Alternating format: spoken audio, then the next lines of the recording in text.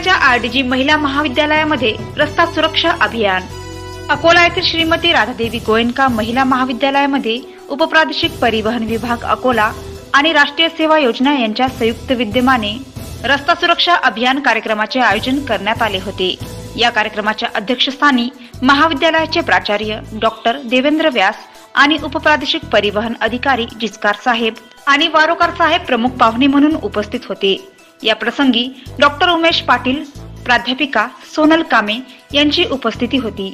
या प्रसंगी वाहतूक नियमांची विद्यार्थिनींना व प्राध्यापकांना माहिती व्हावी याकरिता प्रश्नमंजुषा चालता बोलताचे आयोजन करण्यात आले। वाहतूक नियम व संकेतासंबंधी विविध प्रश्न विचारण्यात आले।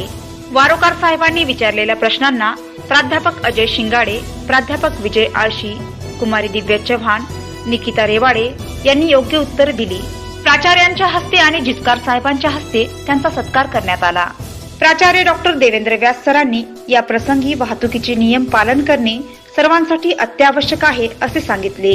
जिचकार साहेबांनी रस्ता सुरक्षा अभियानाअंतर्गत विविध कार्यक्रमांची माहिती दिली। मनुष्याचे जीवन महत्त्वाचे आहे। सर्वांनी वाहतूक नियमांचे पालन केले तर सर्वांचे जीवन सुरक्षित राहू शकते असे स्पष्ट केले।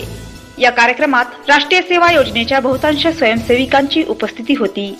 कार्यक्रमाचे सूत्रसंचालन वारोकार साहेबांनी केले आणि आभार प्रदर्शन प्राध्यापक अजय शिंगाडे यांनी केले। या कार्यक्रमात राम बाहेती, अशोक दीक्षित, डॉक्टर रवींद्र मुंद्रे, प्राध्यापक इंगळे यांची उपस्थिती होती। कार्यक्रम यशस्वी करण्यासाठी राष्ट्रीय स्वयंसेवक योजनेच्या विद्यार्थिनींनी परिश्रम घेतले। रश्मी घुगे, प्रतिनिधी अकोला।